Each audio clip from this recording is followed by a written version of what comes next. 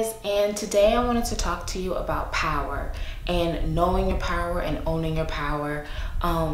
We have to realize that we're all powerful beings and we can do anything that we put our mind to. Anything that we think, our thoughts can be manifested into our actions, and anything that we think, we can do. So if we think we're gonna have a bad day, we're most likely gonna have a bad day. But if we think we're gonna have a good day, then that's the energy that we're gonna put into having a good day. So just know that once you own your power and you own your thoughts and you own your mindset, you can change and do whatever you put your mind to. And know when I say you, I'm talking to me too, because we just need to be reminded that if we think it, we can do it, and it can be for the better of us or not. But whatever it is, we just have to own it and use it to the best advantage that we can. That's all I have today on power.